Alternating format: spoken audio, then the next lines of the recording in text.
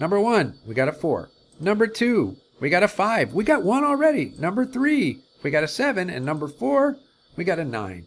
How many times did we get a 5 or 6? We got 1 time out of 4 times. That's exactly right. It's plus 0. We're right where we're supposed to be. Okay, let's do it again and see what happens. 4 more times. We're looking for 5s or 6s. Roll again. We got a 6. We got it 1 time. We got an 8. Next time. We got a 4. 1 more time. We got a 9. Wait, what happened? We got 1 6 that time out of 4 rolls plus 0 again. Oh my goodness, probability is right on this time, isn't it? Let's look again because we said do the test 3 times.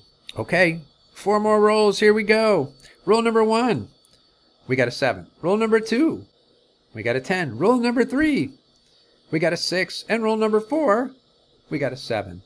How many times did we get a 5 or 6 that time? 1 out of 4 plus 0 again.